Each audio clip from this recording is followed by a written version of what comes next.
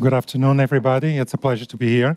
My name is Carlsson Sousa. I'm the CEO of Ultimovacs. Ultimovacs is a publicly listed company in the Euronext Oslo Stock Exchange, and that's why I need to show you the slide. And we are located in Oslo and also have a team in Uppsala. So what does Ultimovacs do? Ultimovacs is operating in the field of immuno-oncology with next-generation universal cancer vaccine, with several benefits, among them the fact that it is easy to administer, just as intradermal injections. It's also a truly off-the-shelf product, ready to be administered when needed. And we basically stimulate, educate the immune system to recognize cancer cells, and we are used in combination with checkpoint inhibitors. We improve the efficacy of checkpoint inhibitors. As you know, checkpoint inhibitors don't kill cancer cells, they just block the defenses, so you need an active immune system to penetrate the tumor and kill the cancer cells. And that's what we do. Our goal is to be used as a backbone across multiple different cancer indications and in combination with different treatment schedules depending on the tumor that we are treating. We are basically targeting an enzyme that is present in 85 to 90% of the cancers across multiple cancer types. We have already for some time, phase 1 studies showing a very good safety profile and also maintain immune activation. After 7 years, we still see T cells that were immunely activated from 7 years earlier when the patients were vaccinated. And the data that we received from 2 of these phase studies were submitted to the FDA, and we received the malignant melanoma fast-track designation, orphan drug designation. I think what separates us, at this moment is, although we are a small company, 25 people, we have quite a broad and ambitious phase 2 program, as I will show you, with 5 phase 2 studies running in 5 different indications that, when completed, will enroll more than 650 patients, across 100 hospitals in 15 countries. And most excitedly for us is that basically we are around the corner. We expect 2 phase 2 studies to have a readout now in the first half of 2023. So just briefly on the financial part, we did the IPO in 2019. We had 2 direct investments after that, all oversubscribed. I think the good news in these very volatile times is we have a cash position of roughly 470 million NOK, what gives us a runway to the first part of 2024. So very good place to be, when now these volatile times are very difficult to raise cash, but particularly because it takes us across a period of time where we are going to start to get readings from these phase 2 studies. We have a very strong group of owners. These are the top family funds in Norway, the Norwegian Pension Fund, several institutions, and basically all of them, long-term perspective, very supportive of the company. In terms of pipeline, you see there we have UV1 is our lead product, and then we have a platform technology as an adjuvant technology, and that is now also in prostate cancer, but I will focus my presentation on the UV1, our lead asset. As I mentioned to you, we have 2 phase 1s in malignant melanoma that are completed. And this is, I will show a little bit of data. This is what gives us the fast-track designation. And then we have our lead indication, melanoma. We have initial study. We enrolled these patients, 156 patients, starting in June 2020, and we finish in June 2022. So we enrolled the full study during the COVID, the pandemic, and this was a great achievement of the team because, as you know, this was a very difficult times for pharmas and biotechs to enroll patients. And then we receive a lot of interest from lead oncologist groups and pharma. So we have then the other studies in mesothelioma where, Bristol Myers Squibb supplies ipilimumab and nivolumab. In ovarian cancer, it's the Nordic Society of Gynecological Oncology and European umbrella, where AstraZeneca supplies durvalumab and olaparib. And the most recent study to be added to this group, the non-small cell lung cancer, to be happening in Norway. But I will give you a little bit more details. Let me show you just some of the exciting data that we received so far in phase 1. Of course, we are conscious this is a non-comparative study. We have now going to have soon the comparative data. But what you can see here is in this study, in combination with pembrolizumab, 10 out of 30 patients completely eliminated the tumor. And these are all new first-line metastasized malignant melanoma patients. An additional 7 had a partial response. So this gives us an objective response rate of 57%. If you compare that with historical data for pembrolizumab alone, that you see there in the graph, you see these are very exciting data, at least giving us the confidence to move forward, particularly when you look at complete responses. This was really surprising also for the investigators that we had more complete responses than partial responses. The other big piece of data that is very important is excellent safety profile. Basically, with the exception of injection site reactions, the side effects are what will be the side effects of the checkpoint inhibitor. What is very important in these days, because we have multiple combinations of drugs to treat these patients. And you see the same thing in terms of overall survival, at 12 months, at 24 months, and now recently we also communicated for the first cohort 71% overall survival after 3 years, versus the historical data for pembrolizumab of 51%. And the same thing in terms of median progression-free survival, almost twice the one for pembrolizumab alone. Of course, very, very exciting data, but to be now confirmed in the very broad program. So again, lead indication, malignant melanoma, study fully enrolled. We expect data now first half 2023.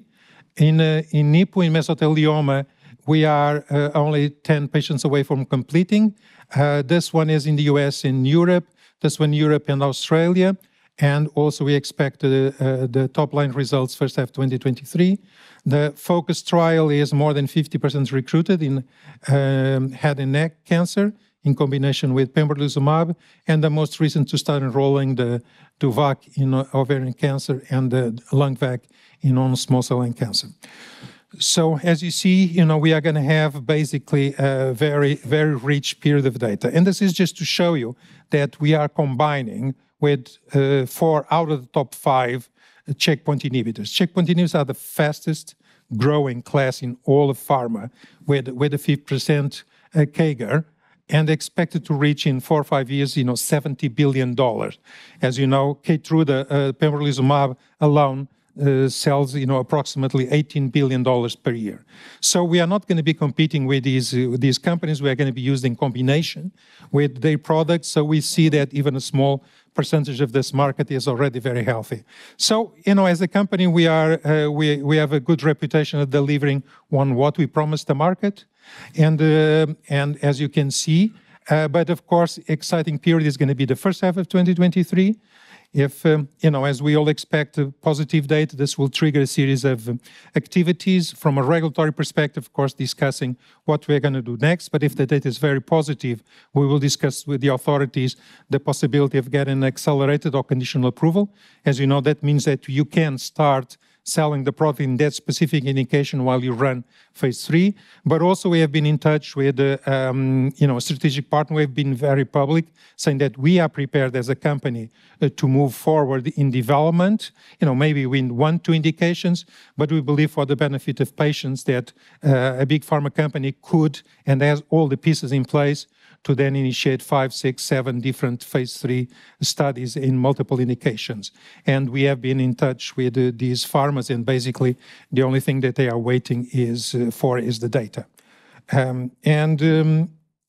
So as in summary, I think as a company, we have a very good positioning in the space of immuno-oncology and in the space of cancer vaccines. A lot of excitement because if we have positive data, as we all expect, this will be the first time that we can prove that cancer vaccines have a role in a controlled studies. You know, we have a lot of commercial potential.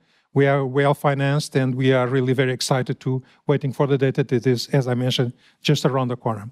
And with that, I want to thank for your attention, and I'm open for any Q&A. You have 5 phase 2 studies. What are the pros and cons of running so many clinical trials at the same time? Well, you know, the cons are more on the heavy work for the team, but they're delivering quite well. I think the benefits are very clear. You know, in a way, for an investor, we are not just running one clinical study. So it's you know, we are not saying that we are going to get positive data in all of the five studies, but we only need one positive to prove the concept that our vaccine really improves the efficacy of the checkpoint inhibitors. And of course, we hope that we get positive data in more than one indication. So it's expanding the potential of the product, giving these pieces of data that a strategic partner can then move forward with multiple indications. And at the time, from an investment perspective, you know, we spread the risk, you know. Being in a volatile market, if, God forbid, one of the first 2 trials that you expect readouts on should not be positive, do you have an alternate strategy in place to reduce cash burn or something like that? Well, you know, we wouldn't be doing our job if we wouldn't have all these contingency plans. But it's also important to emphasize here that, you know, what is a negative trial? Because, you know, even recently, the primary endpoint is median progression-free survival. And you saw even some recent approvals where the product didn't meet the primary endpoint, but then had very good data in secondary endpoints like response rate, like overall survival. So, you know, we always see that is more of a degree of gray, you know, light gray, dark gray. So we hope that, you know, we are not in that situation. But again, you know, we have different plans in place to maintain the company financed while we wait for the data in the next studies. And we are fortunate that we have a very strong group of key owners, you know. Just seeing as you are, like you said, very well financed, and is the key to that you have these strong owners, or is there any other trick up your sleeve to secure that good financing? I think that so far, you know, it has been, of course, the support from these strong owners that have participated from the very beginning. As a matter of fact, some of them, the major ones, support the company since the very start, 2011-12. Started as more of as a donation, and then they have been investing. So it has been a combination of a strong group of owners, the fact that as a company we have been delivering. Every time we promise something to the market, we deliver. We don't overpromise, you know, so we reach that.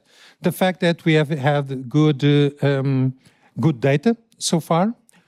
Also that in a very challenging period for everybody, you know, but particularly for biotechs, that was the COVID of recruiting patients. We managed to recruit patients in studies. So this gave some degree of confidence. So every time we had a capital raise, and the last one was a year ago, you know, was clearly oversubscribed. So we have had that support, but also interest from investors to participate because they see the potential. So if, again, as I mentioned, with positive data, this will be transformational for the company, but also for the space, you know, because the vaccine is easy to administer, easy to produce, not very expensive. You don't need to do any biopsies. You don't need to inject into tumor. It's simple to manufacture. We have already that in place. We have a commercial manufacturing process in place for the start of phase 3. So all the pieces have been in place, and we have been delivering. So, you know, we just need now the data. And what we have been doing also is really to present the company to several investors, in the rest of Europe, in the US, particularly specialist investors. And basically, the feedback we get is that, the program is solid, the studies are well designed, but as everybody knows these days, both specialist investors and pharma require comparative data. So they say, okay, you have everything in place with the right quality, we just need the data. So I think that with positive data, that will not be difficult to continue financing the company. Hi, Carlos. Thank you very much for a good presentation. With so many companies developing therapies in combination with checkpoint inhibitors, what strategies are you using to recruit patients and essentially let them know what is different in the benefits to enrolling to your trial as opposed to a therapy with a checkpoint inhibitor?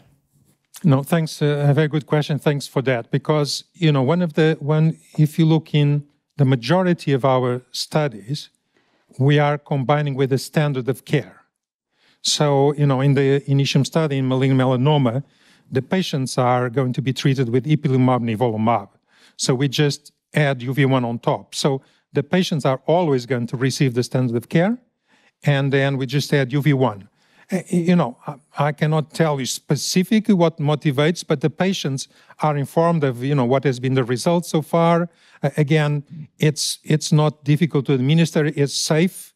So I don't think there's many downsides for patients to participate. And, and it always helps that, they see some of the results with complete responses, partial responses, that helps. But I think that primarily, the patients have the benefit that they receive the standard of care, so they are not forced, and then on top the potential benefit of the vaccine. You are approaching phase 2 results, and you are in a number of indications. When do you see that when the results come in, does one result make you confident enough about the value of the company in terms of reaching a deal, or do you want to see even more results before being confident about where you want to be in terms of reaching a deal?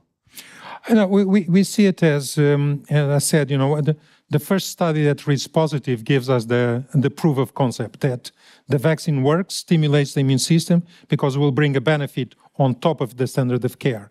So this will trigger, most of the discussions with potential partners. Of course, we'll see that there is the additional potential value in other indications, but we expect to have two of them in the first half. So that will help. That hopefully both of them have positive data to read out, and that definitely confirms the science.